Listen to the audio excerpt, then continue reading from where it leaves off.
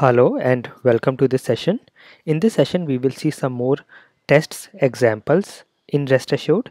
In the last session, we started creating the first test.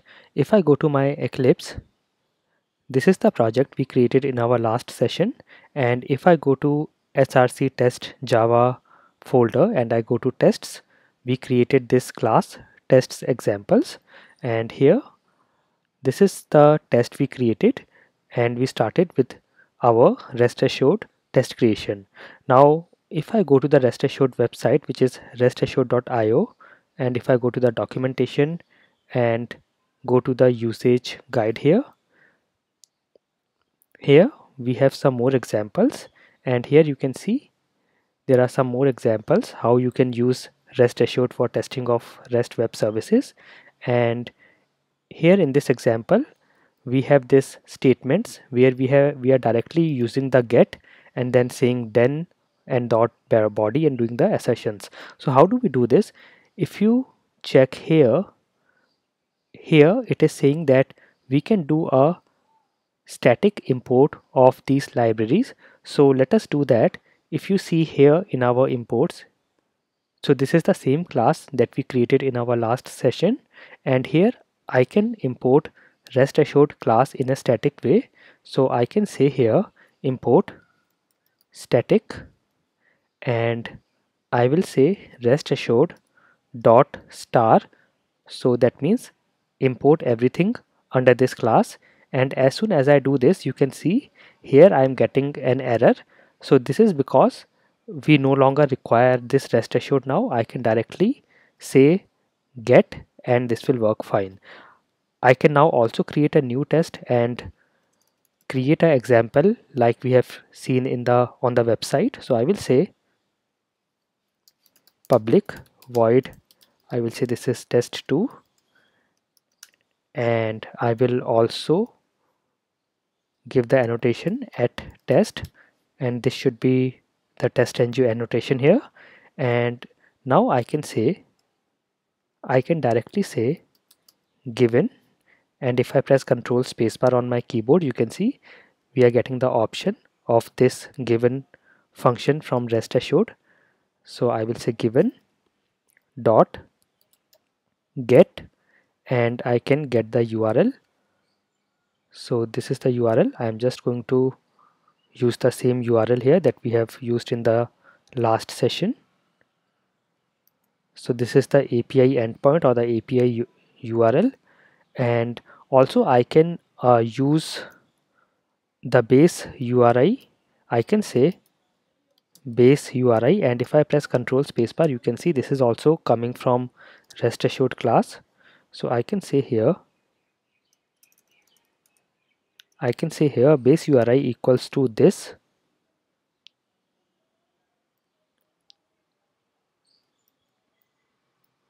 and then inside get I will give the rest of the endpoint. So I can do like this, and then I can say dot then, and I will check the status code is 200. So you can see in a single line I am saying given, when I do a get on this URI, then status code should be 200. Let me check this. I will do a right click and say run as testng test, and let us see the output.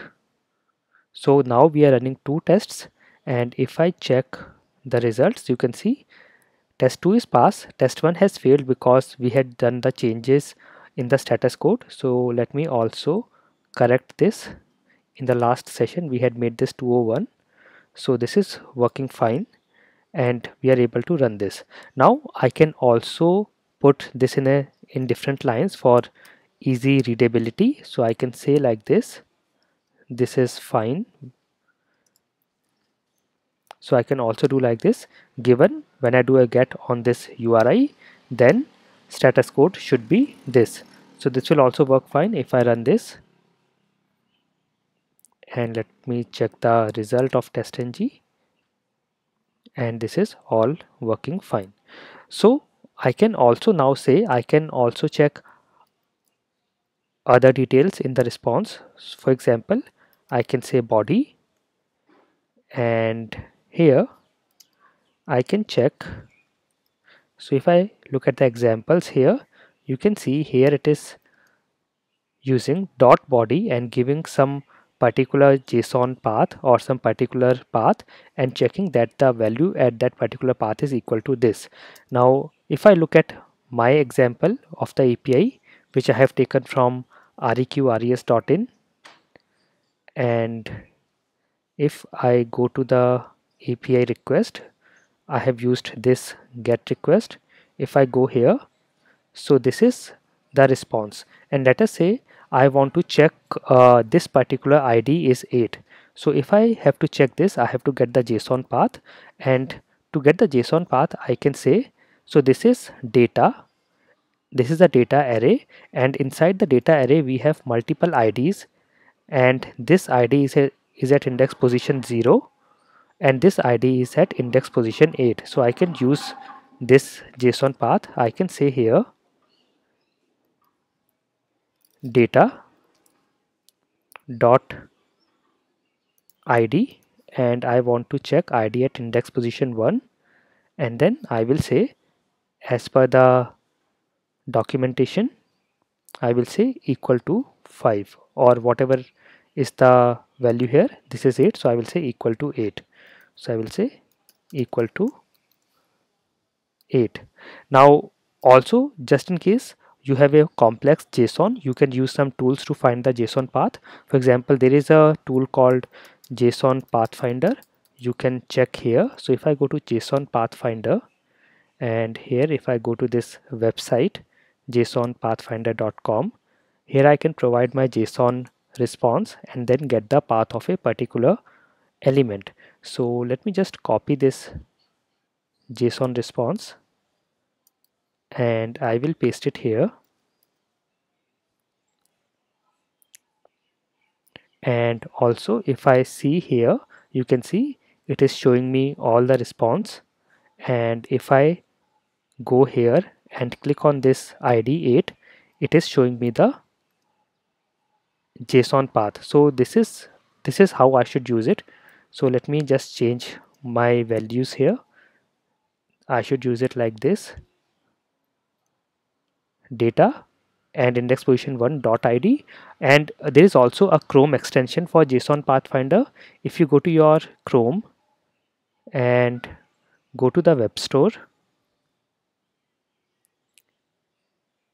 and here if you search for JSON pathfinder, you can get a Chrome plugin or a Chrome extension, and you can get the JSON path with this extension as well. So let me show you. This is the JSON pathfinder extension, and here you can add it to your Chrome. In my case it is already added, and I will just show you.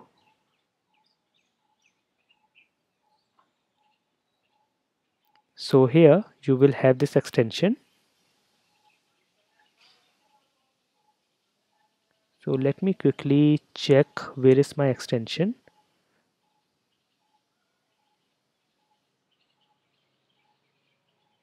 So here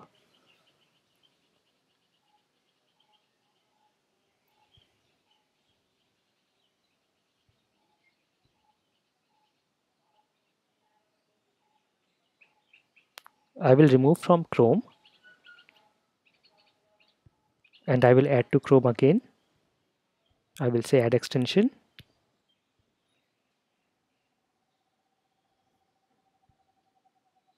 and once this is added I will show you how you can use it.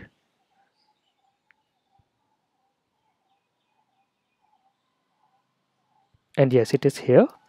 So this is the extension. I can just go now here and I can do the same thing. I can copy the response here. So let me just copy this JSON response here, and then, or I can copy from here so that I get a proper JSON response, and then in the search node I will say ID and say submit, and once I do a submit, you can see I'm getting all the locations or all the JSON path where I have ID, and I can get the JSON path from here. So I need this one. I'm getting the JSON path from here, and now I'm saying equal to 8, and there is a error here. So we need to add few more imports, and if you see in the on the website of rest assured usage page, we also have these imports. These are the matchers, so let me also add them in the imports, and I will do a static import. So I will say import static, and this one as well as the second import, I'm going to do it in a static way, and a semicolon at the end. So now if I see there are no errors, and I can now run and check. So I will run this again,